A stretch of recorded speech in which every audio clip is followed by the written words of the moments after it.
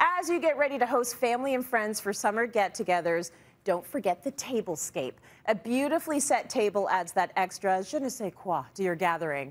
So, how do you go about creating one? You call on the ultimate tablescape talent, Miss Sarah Gunn. Come on in here. Hey, I love that we're doing this.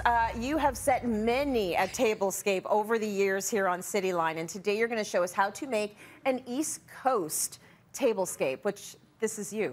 This is me, I'm not gonna lie. You know, I love setting a pretty table, as you said, and there's this big trend on TikTok the last few months called Coastal Grandmother. Yeah. And it's like pastels, you know, flowy sweaters, stripes, shades of blue. I feel like it's me. Totally. My whole entire life. Coastal grandma. I know. Yeah. So that's kind of what inspired this coastal tablescape, right? Beautiful. It's fun.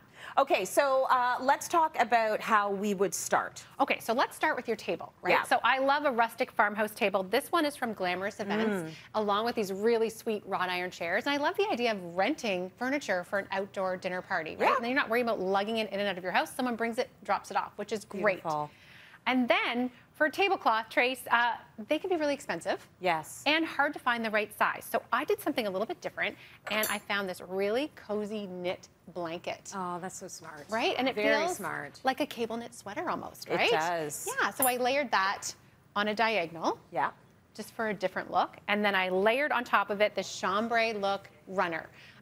It adds that sort of coastal soft blue and this light denim, which I think really, really sets sort of a casual look. Gorgeous, and it'll solve the issue of the tablecloth that we all know has the wine stains on it. Like, just go get a blanket. You might have it upstairs in the linen closet, and it looks so good and chunky and nice. It's cozy. It's cozy. Okay, so now we have to start setting the table after we've got the beautiful linens down, and you're starting with these. Yes, They're gorgeous. I love these chargers. These feel like driftwood that you would find on the beach. They're like that bleached out wood, which I think is really, really, really pretty.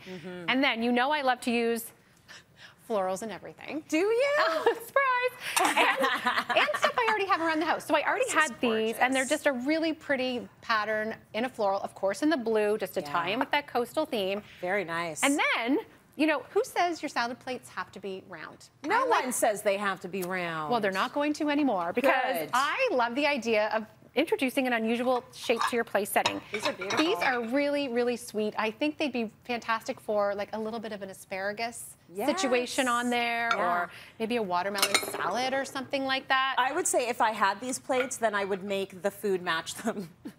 We're doing asparagus, because look at the plates I just got, okay? They're so gorgeous. Right? I love the fact that they're oblong like that. I think it's fun. And you know, it's especially nice if someone else is cooking the food, because you can just tell them what you want to have on there. That's right. Okay, let's talk cups. Let's talk glasses. Yeah, and so here, feel these. Oh, these are like lightweight, and they're gorgeous. They look like crystal. Right, they're plastic. And I love using outdoor glassware inside and outside in the summer. I don't think, you know, you have to follow the rules for that. And this little basket weave pattern on there really feels like a coastal summer feeling to me. So those are great. Love them. I don't know about you, but we're always using these like inside, because they look very adultish, but then when the kids spill their juice, it's fine. Exactly. Right? They're not going to break anything. And these are gorgeous. Aren't these fun? Opaque blue, excuse me. I know. Beautiful. They're so unique. I love these. These may come home with me. I don't know. They're and so these, good. along with most of the stuff you're going to find on this table, are from Winners. Yeah. And I just think they add that really nice pop of navy that you associate with sort of a coastal theme, right? And they tie in with the colors of the plates, which is great. Okay, lovely. So we've got the chargers, the plates, the salad plate. We need the flatware. We need the flatware. Yes. So I'm going with a gold here. I love these. They're really, really great. And there is a trick. Is there a rule here? There is, and there's a trick for teaching your kids how to set the table. It hasn't quite kicked in with mine, but maybe you'll have better luck than I did. Okay, I realize I've been teaching them wrong, actually. I taught them how to do it, it's all wrong. So you tell us the right way to do it. Okay, so fork has 4 letters. Yes, it does. So does left. Oh, so it goes to the left. Exactly. Okay. Knife and spoon have 5 letters. Yes. So they go on the right. And then you want to make sure your knife's facing in. This is the wrong way to do it. So I'll just show you. I don't know if you can see over here, but if you have it like this, this is like, what does that mean? Well, it's just a little threatening, a little aggressive, depending on how sharp the knife is. Aggressive. It is. It's supposed to be like this. It's more polite to face it in. And then you want your flatware to sit an equal distance from the edge of your table as well, just to create that symmetry, right? Very Downton Abbey. Right. Okay, better get out the measuring tape. but it looks beautiful. Very nice. Yeah, it just completes the look. Okay, so we've got the flatware. What are we missing? Well, a little personalization is really, really fun, okay? Of course. So normally you would put your napkins for a casual meal like this on the left side of your place setting. But this is fancy to me. This isn't casual anymore, but I love it. But I made little napkin boats, nice. And then I personalized them with these little flags for the top. Sarah, these are gorgeous. They're really fun, right? Oops, I lost a flag there. But there's no way I'm making French toast for this brunch. This is like a fancy meal. This is beautiful. They're really, really sweet. This is hard. Did it take you 5 hours to make it? Okay, you're about to find out because I'm going to make you do one with me if that's okay. Yes, I can do it. I can do this. So you totally can do this. Okay, so what you want to do is you want to have a napkin folded in a square. It looks so intricate though, but okay. Okay, you can do this. Okay. And then when you lay it on the table, you want to lay it towards you so that it opens facing you. Like this. You got it. You got it. And then the first step is to fold in the top like this. Remember in class when you used to make those hats out of newspaper? Yes. That's basically what we're doing here with a napkin. Okay. So then you've got those in. Fold the bottom, the first bottom section up. Okay. Tuck it over. Tuck it over. Yep. And then flip it. And then flip it. There you go. Yeah. Do the same thing. Okay. Flip that bottom section over. Tuck it. Tuck it. Okay. Okay, then you're going to pick it up. Okay. And you're going to stick your thumbs inside of it like this. Okay. So it's kind of pointed towards the front. Pull. Pull. Yes. Got it. Amazing. Okay, one more step. Okay. Fold the bottom corner up. Like this whole thing? Yep. And then flip it over. Okay. Fold the bottom corner up. Yeah, we got a little triangle. And then you're going to put your thumbs kind of on those triangles you folded up. Like this? Yep.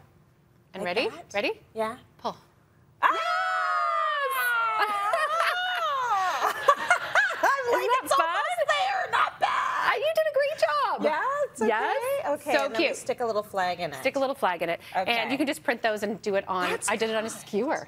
Oh, very good. Okay. Okay, I'm going to take that one out of the way because we have one more. But I'm so proud of it. Okay, but there's more. I'll save it. I'll save it. We need a centerpiece. Of course we do. We do.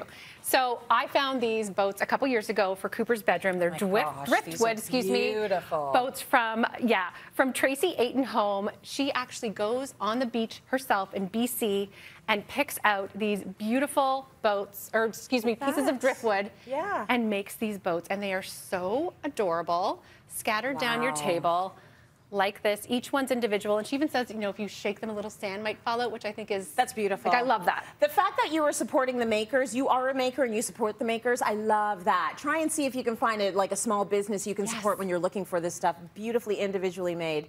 Before we go, something very exciting is happening tomorrow. So this is the premiere of your digital series, Tablescapes. And I hear you are taking pretty to the next level. We know pretty is your branding, it's your label, it's your thing.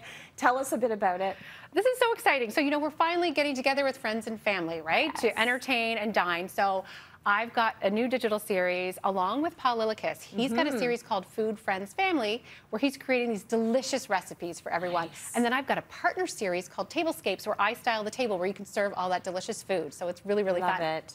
Leo just tried Chef Paul Lilikis's gravlax that he did on the show, and it turned out amazingly. So now I have to step up and be the Sarah Gunn in the relationship. Yes. This is what I need to contribute because I'm not making the food. It sounds amazing. I can't wait to watch. Catch the jewel premiere of Food, Friends, Family, and Tablescapes tomorrow only on Cityline's YouTube channel. A ton of amazing